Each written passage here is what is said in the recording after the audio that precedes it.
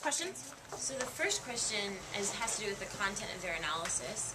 Do they analyze the effectiveness based on what audience the source is appealing to, or in general? Because obviously, you could analyze it differently. You can do it that way. I ask them to do it in terms of themselves. Cool. So we operate under the principle, at least for the first project, that they are the audience for all the ads, even though that's not necessarily true. Right. Like in a true sense, the audience may be very different, but I want them to think of themselves as the center of this class. That's the purpose of the project, right? Right. Okay. So they're the audience. For my class, they are the audience when they write their rhetorical analyses. They are the audience when we're having class discussion. And they are the audience when they write that final comparative paper. Okay, thank you. The second question is, I love your idea of having them do one or two of these a week and then bringing something written to class to discuss.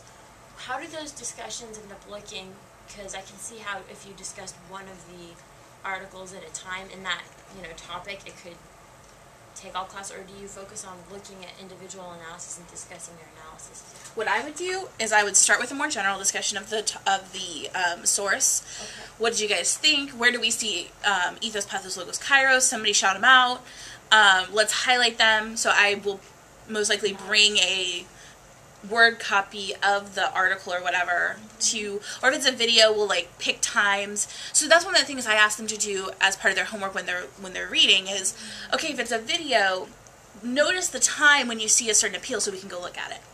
Because we'll watch the video in its totality because they're short usually. But if it's a longer speech, then it might not work that way.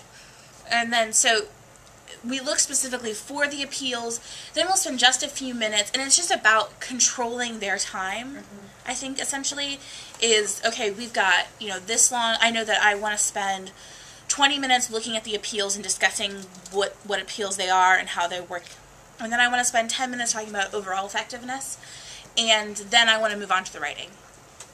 So I think that is the way that I would do it. It's just about knowing what you want them to look for and asking really specific questions for class discussion.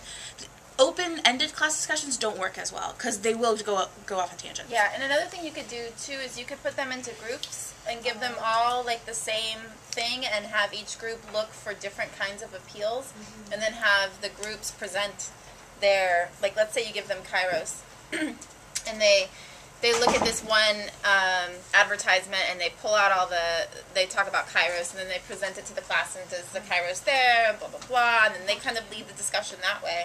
And that helps you stay centered. Yes. And it helps them distinguish between the different rhetorical devices, and takes a break off of you, because you're making them do the work, which is super important, so that they can actually learn, instead of just, telling them. So that's another way you could approach it. And the other thing I would say is you definitely want, if they bring something in, if they've typed up their analysis, start throwing them up on the projector. That's what I was going to ask, is how much of that do you do? I do it as much as I can. One per class, or No, several? more than that. Okay. Several per class. Who wants to share theirs? Okay, and so you give them I give them, I don't make them choose. Right.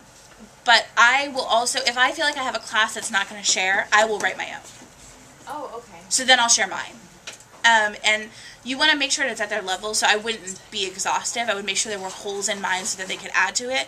But if you feel like you're going to have a class where they're not going to be sharing as much, make your own, use yours first, and then you'll tend to get some volunteers.